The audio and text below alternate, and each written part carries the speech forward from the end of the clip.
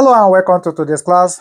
I've solved several challenges of this kind, and I'll be able to use 2 to 3 different methods in solving challenges of this kind.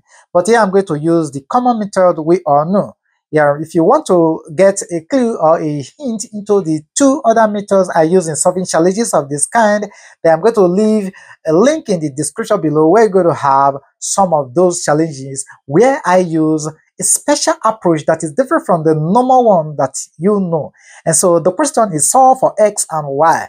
The first equation is x plus y equal to 3. We're taking this as equation 1. And the second one is x times y is equal to this is second equation. So how do we solve for x and y in this challenge? We take our solution first here. Okay, now I'm going to take my bearing from equation 2. So from equation 2, I want to make y the subject of the formula. So making y the subject of the formula from here, this is going to give us our y is equal to our 1 all over x. Okay, so let's call this equation 3. So we want to put equation 3 into equation 1. So putting equation 3 to equation 1, let's put down our equation 1. We have our x plus our y is equal to 3. So wherever we see y, we want to put in 1 all over x. So this is going to give us x plus our 1 all over x equal to 3. And so we can eliminate this denominator. We multiply through by our x. So this is going to give us x times x, then plus 1 all over x times x equal to 3 times x. Yeah, we're going to have here x to the power of 2, the plus, okay, here will give us 1. So we have here plus 1 equals to 3x. All we just need to do here is to rearrange the equation. In other words, take all the terms on the right hand side to the left hand side. And so this is going to give us our x to the power of 2, then minus 3x plus 1 equal to 0. This is a quadratic equation. So how do we solve this quadratic equation? If you check carefully, you'll discover that in this challenge here, we cannot use factorization method. And so we want to use the formula method in solving for the value of our x here. So using formula method, okay, formula method. What does the formula say? The formula says that your x is equal to the minus of b plus minus the square root of b to the power of 2 minus 4ac all over 2a. We just have to bring out the value of a, b, and c in the system. So the value of a here is equal to 1, which is the coefficient of x to the power of 2, and the value of b is the coefficient of just x, which is minus 3, and the value of c is the constant term, and it is positive 1. Let's put these values into the equation. So this is going to give us our x equal to our minus bracket minus 3 plus bracket plus minus the square root of minus 3 to the 2, then minus 4 times. Yeah, I'm using dot as a symbol for multiplication, which is times. So times our 1, the times our minus 1 again. Okay, say minus 1, sorry, it's positive 1, please. Okay, so all over 2 times 1. All right, so we have this. When we simplify this, going to give us minus times minus will give us positive 3, then plus minus the square root of minus 3 to the power of 2 will give us 9, then minus 4 times 1 will give us 4. So we have here 4 all over 2.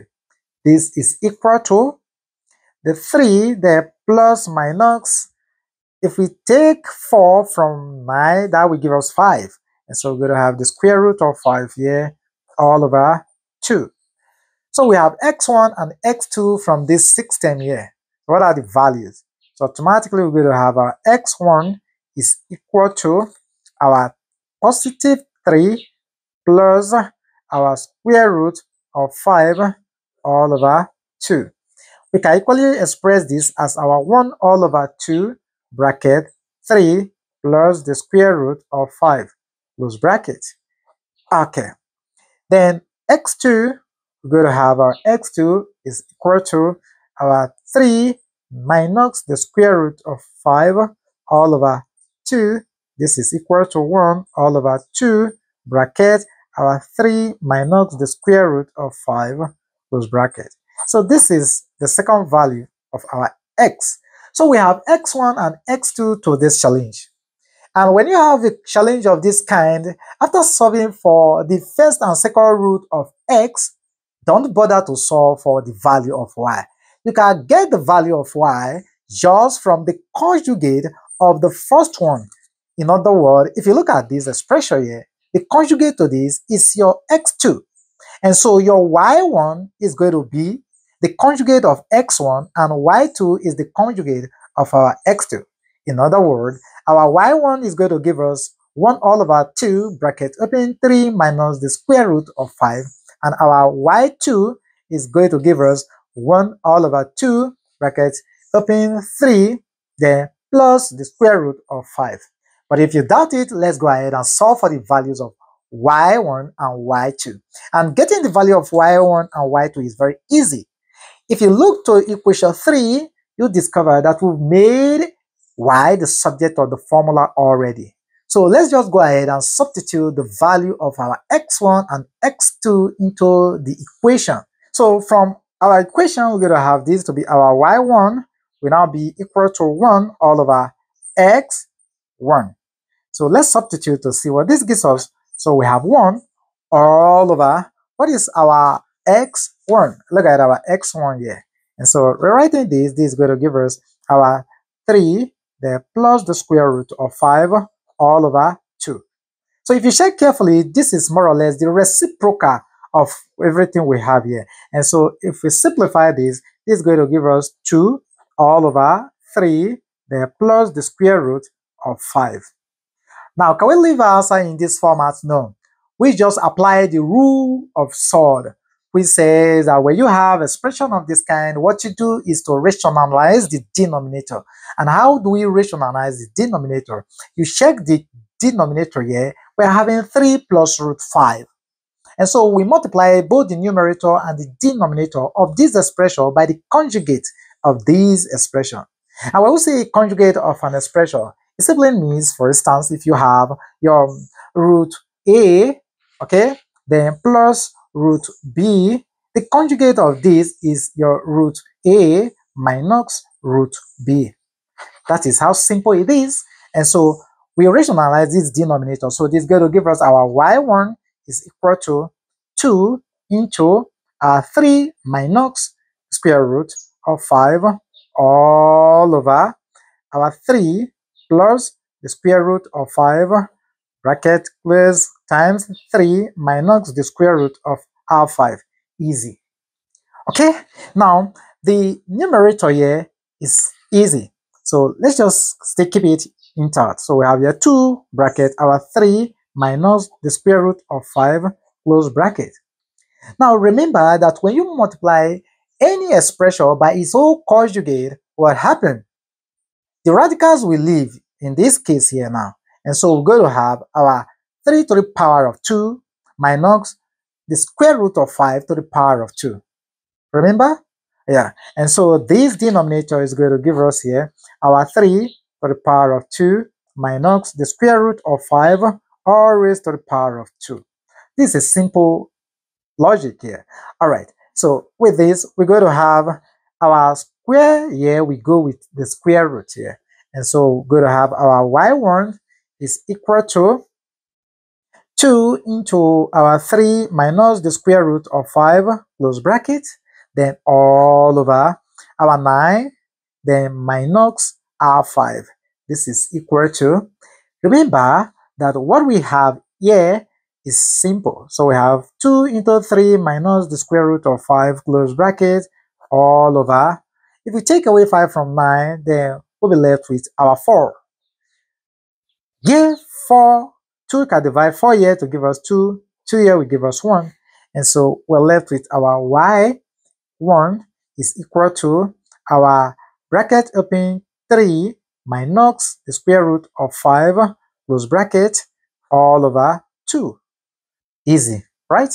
Good. Now we can rewrite this expression to give us, therefore, our y1 is equal to 1 all over 2 into 3 minus the square root of 5. Easy. Now let's take a look at our x1. Check out our x1. Look at our x1. So we have our x1 to be 1 all over 2 bracket 3 plus root 5. And look at our y1. Our y1 is 1 all over 2 bracket 3 minus root 5. So this is a conjugate to this. So it implies that our y2, like I said earlier on, will still give us same thing. In other words, we're going to have our y2 is equal to, if we go ahead to substitute first, then this is going to give us 1 all over our x2 is your 1 all over 2 bracket 3 minus the square root of 5 close bracket.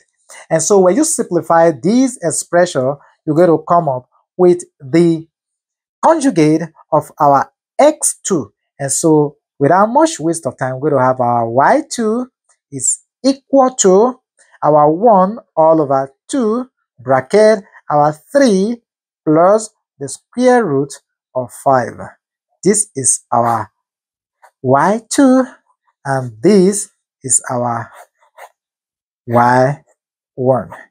So in all, we can bring out the values of our x and y that satisfy this beautiful equation.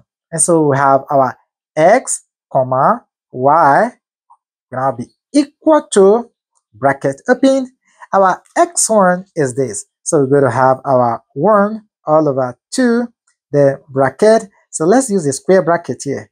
Bracket 3, then plus the square root of 5, close bracket, comma.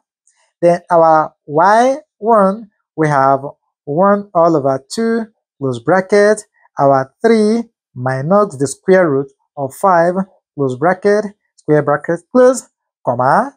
Then the second one, we have our 1 all over 2, bracket, our x2, look at our x2 here, so we have our 3 minus the square root of 5, close bracket, bracket, 1 all over 2, close bracket, our 3 plus the square root of 5, close bracket, square root, close. So these are the beautiful roots to these simultaneous equation, this beautiful simultaneous equation. Okay, so this brings us to the end of this math class. If you learned something from this beautiful math challenge, then give the video a thumbs up. And if you're not clear in any of these steps, then drop a comment in the comment section. Online Maths TV is there to meet with you and we'll answer all your questions. Thank you for being there all the time. See you in our next class. Until we meet with you again, keep winning. And remember, Jake's Dolls loves you. And every one of us at Online Maths TV loves you dearly. Bye for now.